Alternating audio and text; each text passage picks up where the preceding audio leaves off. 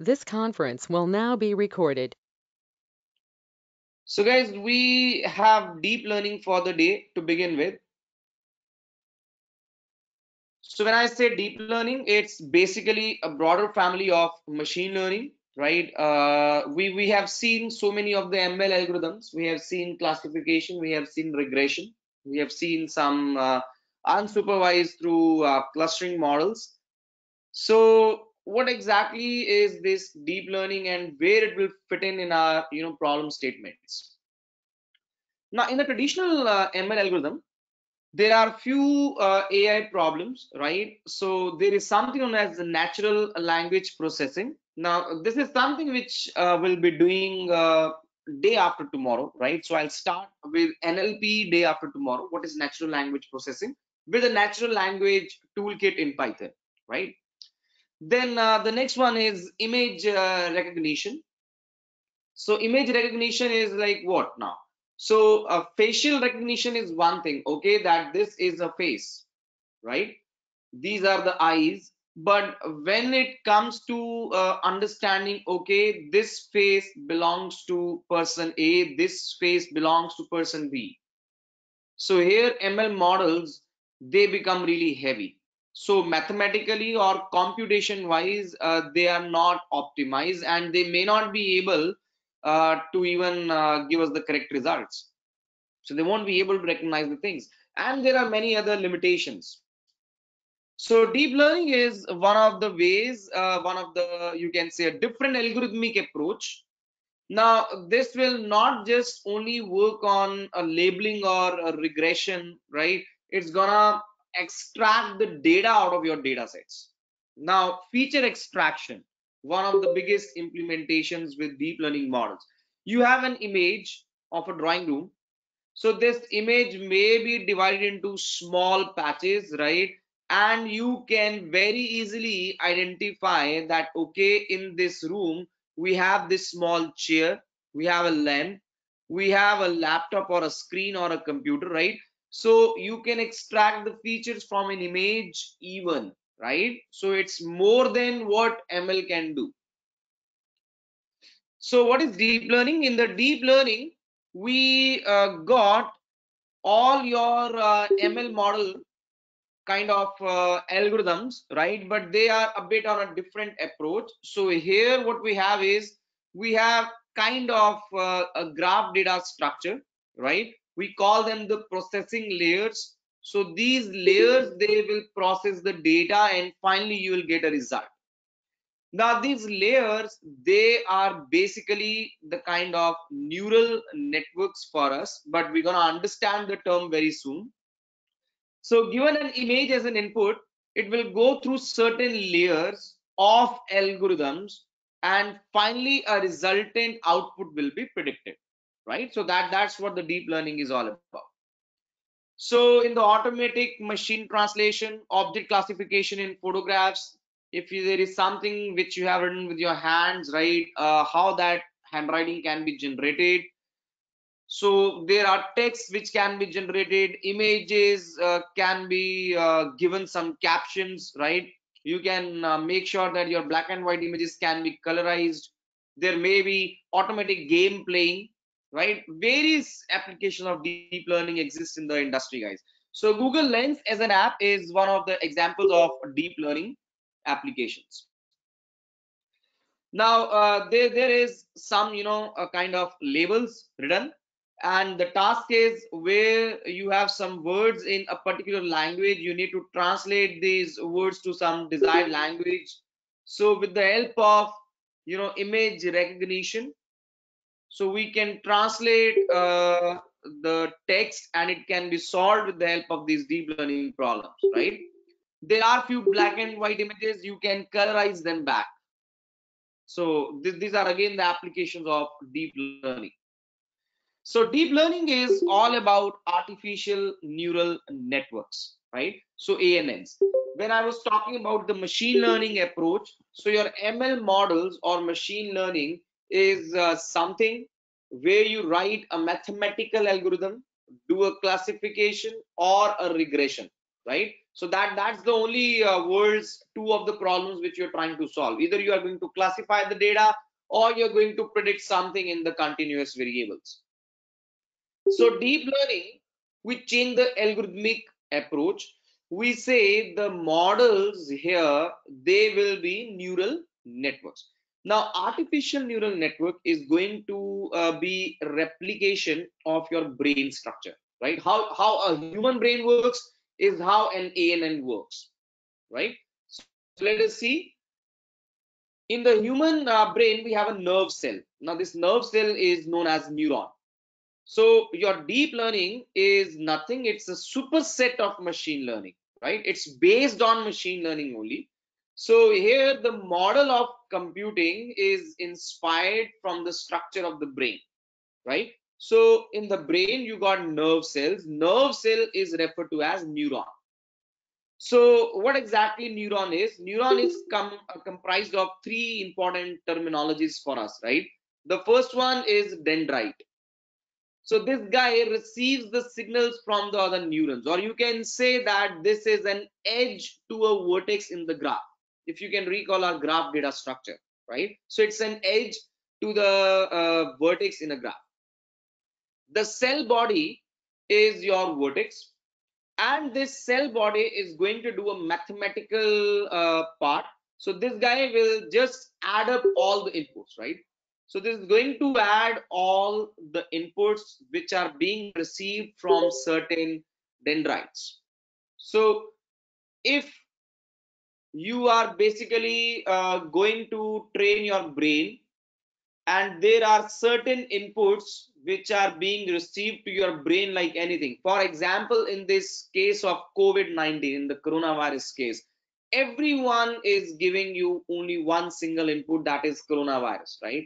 So you get a nerve cell in your brain which is trained for this COVID-19, and there are so many various inputs on that nerve cell.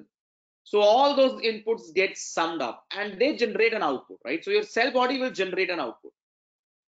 Now, if this output is greater than a threshold value, right? So you generate some results typically. So guys, the axon is the other one, right? It is used to transmit signals to the other cells. So you got an input, you got an output, and you have a cell body which is going to do only the summation, the mathematical addition.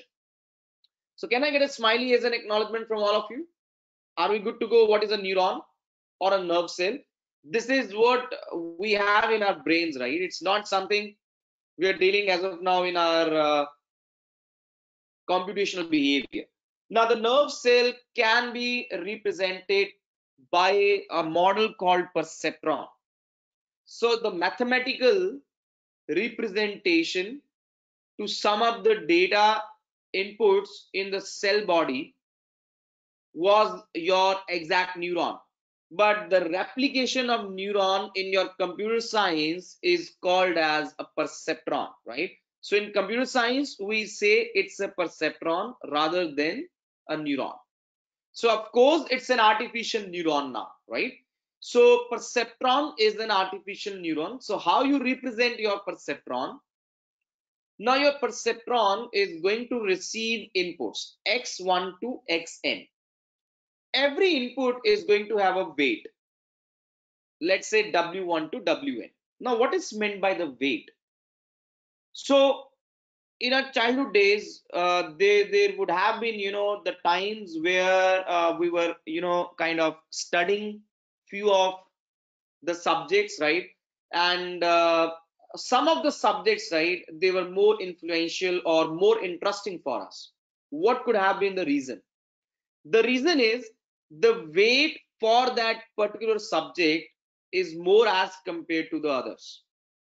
So guys, there are certain inputs, and every input may have a weight.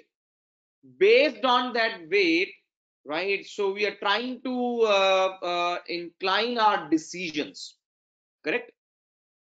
Now there are x1 to xn, which are inputs. They have particular weights. Now we got a transfer function. This guy over here transfer function or summation function will do only one job. That is, multiply the weight with the input and add them to generate a result, right? So this guy will sum up all the inputs along with the weights, and thereafter it's gonna generate one result, and that result is forwarded to an activation function. Activation function is the one who will generate the result, right? So guys, this is one of the perceptron models. Let us try to explore this perceptron models in one of the more approaches. So perceptron is a linear model. It will do a binary classification, right? This models a nerve cell in our brain. It's a neuron for your brain, an artificial neuron. So perceptron is majorly into binary classification. I can either say yes or no. That's how a human brain works. So you touch some hot surface, so your brain will respond whether you should touch it or not, right? Either one or zero. So if it is zero, you take back your hand. If it is one, you keep the hand on the hot surface. So your neuron will receive n number of inputs. So these n number of inputs may be considered as n different features or the attributes. Now they will have weights, right? Your summation function is represented as weight into input, then addition of all these, right? So we are going to say w1 x1 plus w2 x2 plus so on and so forth wn xn. So you generated a sum, right? Your summation function or the transfer function generates a sum. Then the sum is given to an activation function. Let the activation function be f of s, where s is the input, that is your sum, which is generated by the summation function. And this activation function may take a decision, right? So there may be a threshold based on which I can say, okay, I'll give the output as 1 or output as 0, right? So this is what a perceptron mathematically is represented. Let us try to visualize perceptron once again. So perceptron will have these inputs and the weights. Your activation function will take the input as sum, will consider some threshold value as theta. In case the sum is greater than theta, we give the result as 1, else we give the result as 0. Can I get once again an acknowledgement? Are we good to go? Now there are certain inputs, right? Let us see what are those inputs. So there are features available as in your father, your mother, and your sibling. Let us assume that there are 3 people who are giving you an advice, right? So every advice will have a weight. So weight as in, if your father is saying that will be one weight, your mother is saying that will be another weight, your sibling is saying that can be some another weight, right? So with whom you are mostly connected as a bond, right? So that input is going to have more weightage for you. So your function, activation function, is going to sum up everything. Now you decide a threshold. Okay, this is my threshold. In case all the inputs crosses this threshold, I'll take this decision, else I will not take this decision, right? So this is how perceptron works, guys. So we'll try to write down the perceptron, and we'll see how the perceptron will work. But before we write the perceptron, right? So there is something known as weights and bias available in your perceptron model. For a perceptron, you can have one input by yourself. That's like x0, w0.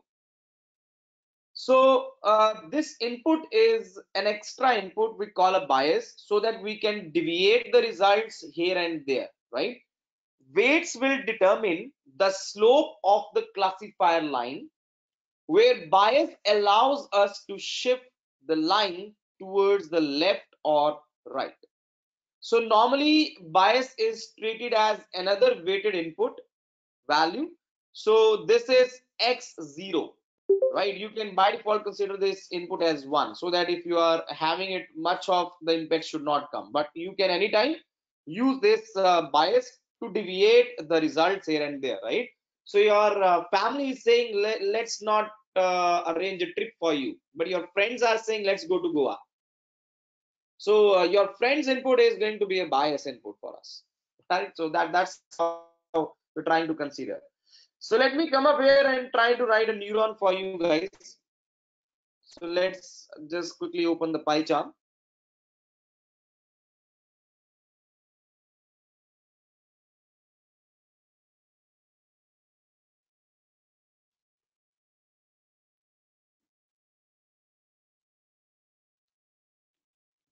So guys, your perceptron we have to create today, right? And it's not that difficult code for us. This is our half century today. So we'll write a new Python file. This goes like session number 50.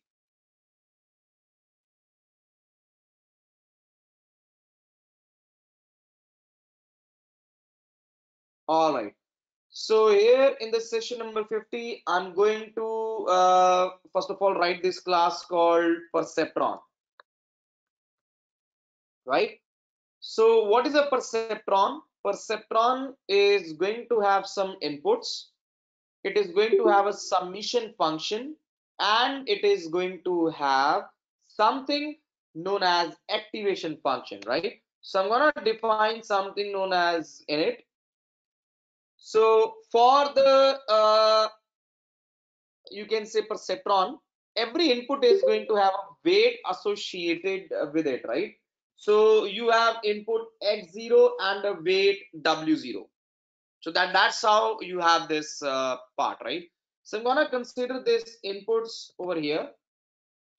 So these are weighted, not the weighted inputs. So these are just the inputs, and I will say self dot inputs is inputs. Now I'm going to define something known as summation function or transfer function.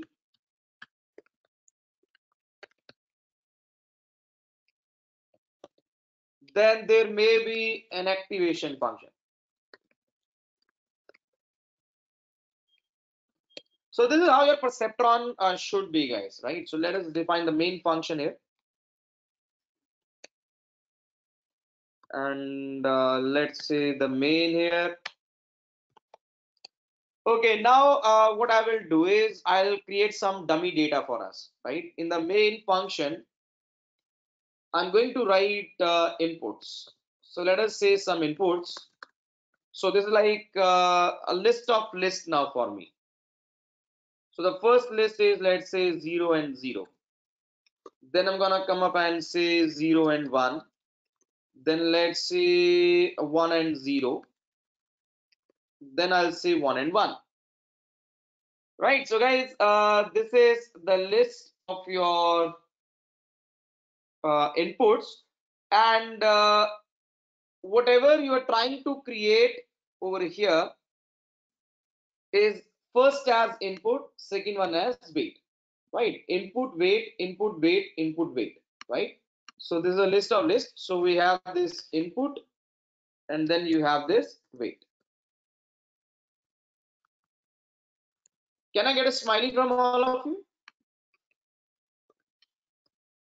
So I think this is not that challenging for us, right? So these are the, okay, so just give me a moment.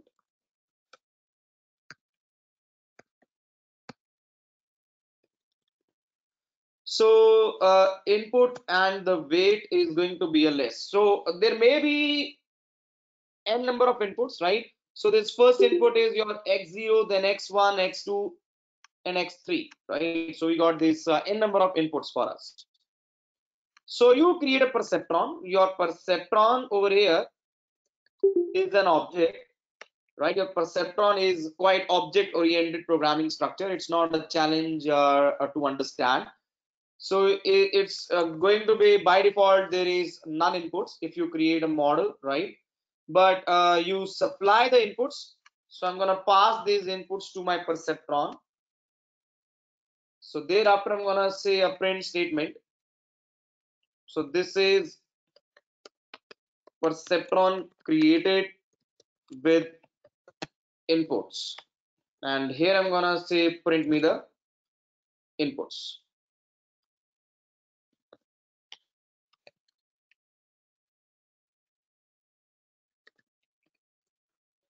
So we got a perceptron which is created with inputs, and we have just printed the inputs, right?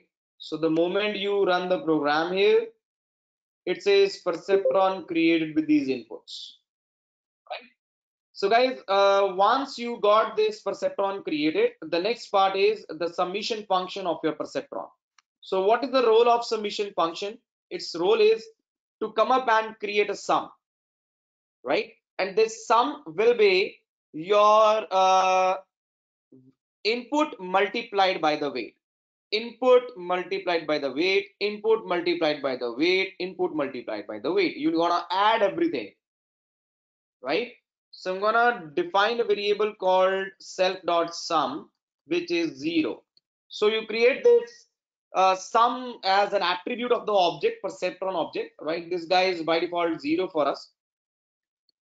Now the next thing which I'm going to do is I'm going to write a loop here, right? So let's say for I in range of, so we'll have this length of self dot inputs. You're gonna iterate in these inputs now. So what you're gonna do is self dot sum plus assign self dot inputs of 0 multiplied by self dot inputs of 1. So this is quite hard coded as of now, right? So you need to understand what I did. This is kind of a bit hard coded for us. So if you want to make it more object oriented, so what you can do is you can just create a class called input, right? So in the input we can have something known as input and weight. So you can say self dot input is input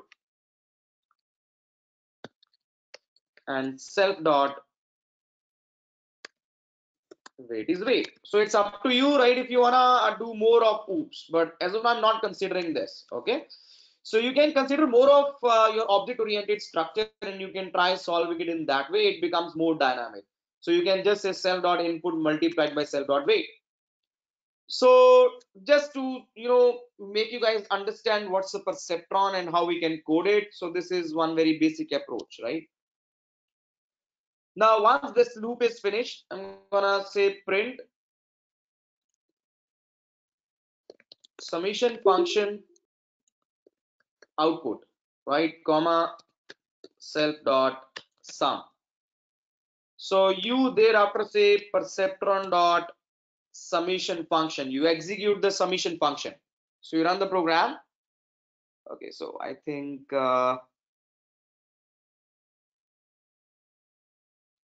so this is going to be z. This is going to be ith 0 and ith 1. My bad. So guys, it's a list of lists for us. So if you see, this guy is a list of lists, right? So 0, 1, 2, and 3. So I'm just going to say ith 0, ith 1, right? So 0, 0, 0, 1, 1, 0, 1, 1, right? So 2, 0, 2, 1, 3, 0, 3, 1. So in my summation function, I got this output as 1. Can I get a smiley? So this is all good to go for everyone. How to write a summation function? These are random inputs, right? So these are just the binary inputs which I have taken.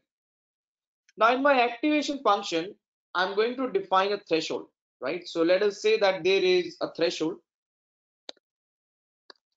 The threshold value is 1, right? So in case your summation function sum is greater than the threshold, right? So you generate an output, right? So you say output is 1. In the else case, you say output is 0. Right, so here we are going to come up and say decision taken, decision not taken. So there may be some decision which you are trying to take based on these inputs, right? So if the output is coming up greater than or equal to threshold, right? So let us say greater than or equal to threshold. So lastly, I'm going to come up and say your perceptron dot activation function. Now you run the program. So it says output is 1, decision taken. Guys, can I get a smiley? It's a very, very easy concept to write a perceptron model, right? So there is a perceptron which you have written, and this perceptron is going to be not that challenging approach for us. So I've just given you one of the snippets over the chat. So please review that and let me know in case you have any query. So I will request everyone to attend the sessions regularly now. Don't miss the session. Don't rely on my recorded sessions, right? So this is very important, right? Once you are having a live session, it's different from the recorded session. Okay, so let's see the next part now. Now, in order to come up and perform your exact approach to your neuron, your activation or the transformation function can be any one out of these 6. In the deep learning environment, we know what's a perceptron, we know how to code a perceptron, but now you need to understand that you got some activation functions. Now these are mathematical functions, and let us have a look at them one by one. And what you're gonna do is you're gonna code them.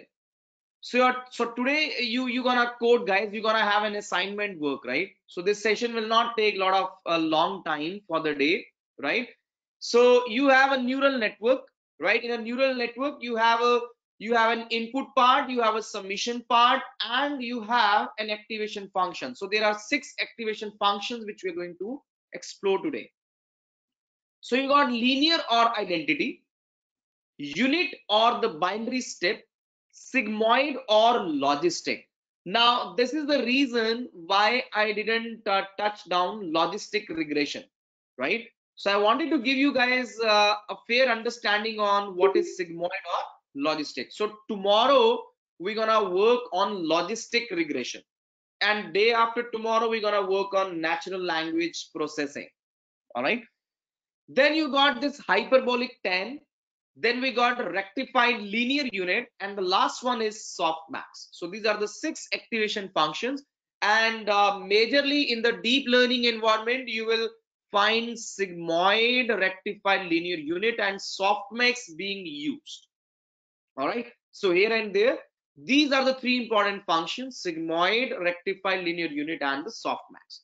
So let us see them one by one. The linear transform. So in a linear transform, you say f of x is equal to x. So your function f of x is equal to x. So whatever is the input is the output. So what I'm saying is, if you write this activation function, so you don't have a threshold now, right? You don't have a threshold for your activation function if it's a linear function. Whatever is the sum, that is the output. That is what we are trying to say in our perceptron model. All right. So as per our perceptron model, whatever is going to be received as an input from the submission function, that becomes your output. So guys, can I get a smiley as an acknowledgement? So please consider these mathematical functions as activation functions where input is the submission input, right? The input of your submission function. Binary step works with a threshold value. So here what we do is we define a threshold value. It depends upon you, right? What is the threshold value? If the value is 5 and the submission function gives you the data greater than or equal to 5, you give the value as 1, else you give the value as 0, right? It depends upon your threshold, right? So we say 0 in case x value is less than 0. In case if it is greater than or equal to 0, we give you 1. right? So there may be threshold value which you can decide. So as of now, whatever we implemented, that was kind of this binary step. The third one is sigmoid.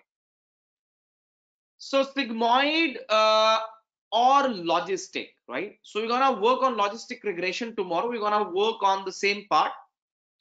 This is a very beautiful function. It's a very beautiful mathematical innovation. So this function is used to convert independent variables of nearly infinite range into simple probabilities of 0 and 1. So your outputs are going to be majorly in the range of 0 to 1. So your function is going to be 1 upon 1 plus e power minus x. So this is how 1 upon 1 plus e power minus x graph will also look like, right? So guys, this is 1 upon 1 plus e power minus x. So this is your mathematical function. Then your trigonometric function, hyperbolic tan or tangent. So hyperbolic tan is going to come up and normalize the data between -1 to 1. So your hyperbolic tan as the function is going to come up and give me the data as in -1 to 1. So everything will be the resultant between -1 to 1. So hyperbolic tan can be used from your math, import math model. Then we got this function called rectified linear unit. Now this ReLU or rectified linear unit is going to give you the outputs only and only for the positive part. Or what we can say is your f of x is equal to x, but only for x greater than equal to 0. Whatever the summation function will give us, that is the output, but only when it is greater than or equal to 0. So input below 0 will never be considered. So guys, can I get an acknowledgement here on rectified linear unit?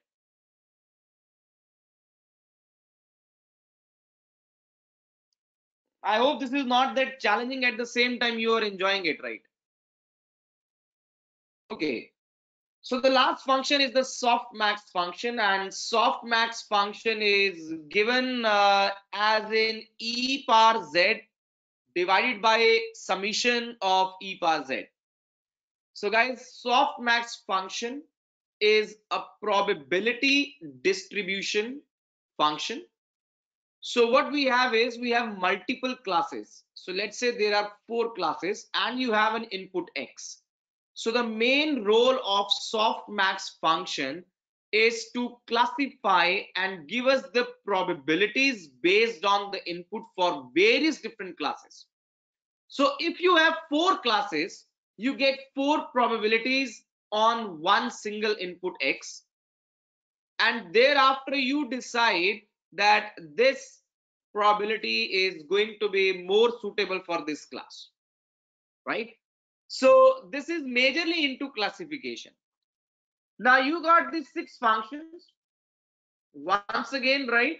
So what are these 6 functions? Linear or identity, unit or binary step, sigmoid or logistic, hyperbolic tan, ReLU, and the softmax. So what you need to do today, guys? So today is going to be a code day for you people, right? So it's not much of my session for the day. So I'm just gonna write an assignment here for all of you. So you got the very first as your linear,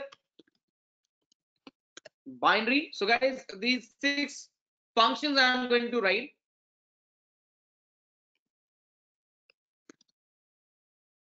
You got sigmoid, you got hyperbolic tan, then you got rectified linear unit, and the 6th one is softmax. So what is the thing which you need to do? You need to create all above functions. So you can find the mathematical formulas anywhere on Google, right? It's not a challenge, right? These are all mathematical formulas for us. So this activation function which you have created here, So I want you to write these activation functions. So define activation function linear.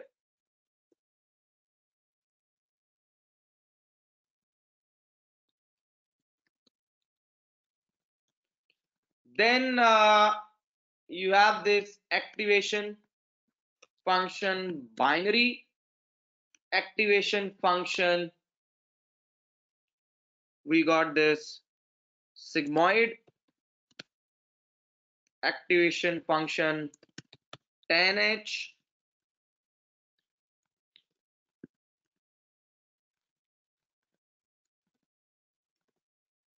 then we got this rectified linear unit, and lastly we got something known as your softmax. So I want you to write these functions, right? Mathematical functions, and at the same time, right? So take certain input x and draw and plot them on matplotlib as your line graph. Or I think we have a query here.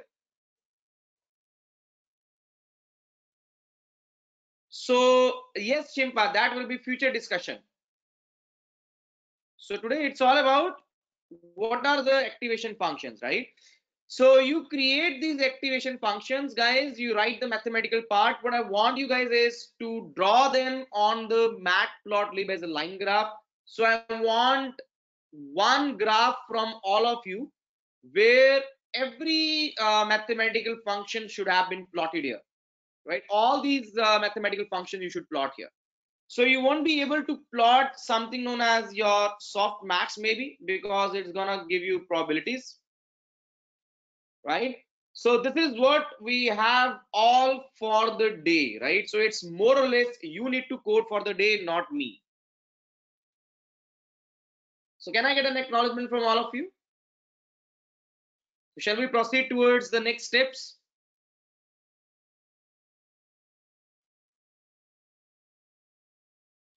Right, guys.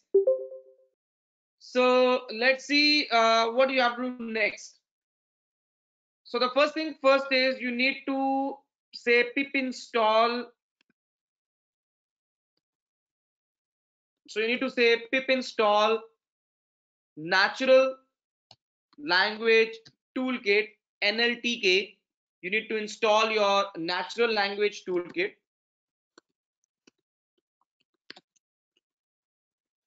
Right, so this is one of the libraries. Then if you go here, you will find now why I'm saying that you guys should be doing this pre-work right before our next sessions.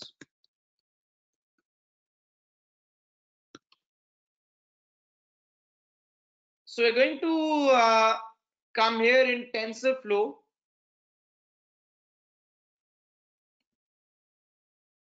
So this TensorFlow is another framework for deep learning.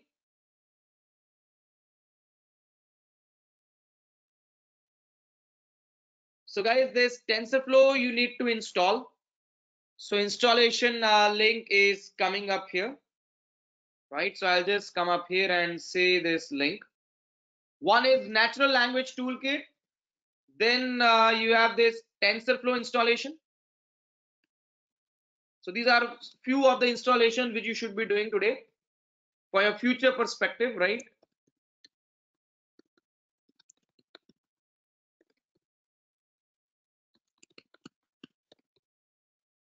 And the next one is PyTorch installation.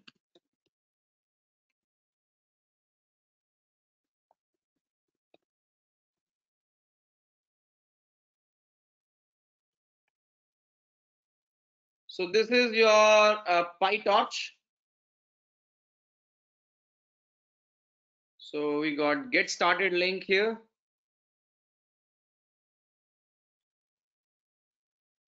So here we are installing your PyTorch, right? How you gonna work on PyTorch? So here we are. So these are the further three things, right? And guys, while doing installations, you may face some problems here and there. So you need to work on those problems and you need to fix them. In case, right, it's very rare of the rarest that you will find some challenges here and there, right? So in case you find some challenges, make sure you resolve them, because installation of TensorFlow may be challenge for some of the computers, because we got some GPU support as well available to execute through programs. But in case TensorFlow is not going to work for you guys on your systems, then you have Google Labs, Code Labs, in which you can actually execute your TensorFlow programs at the same time. So this is what we got for the day. So we got to know what's a perceptron, what's the summation function, activation function. You guys are going to implement these 6 activation functions, right? With the different mathematical formula. You're gonna plot them on Matplotlib, and you got this task to do your natural language toolkit installations, TensorFlow installations, and the PyTorch installations. So this week's gonna be full of fun with respect to deep learning.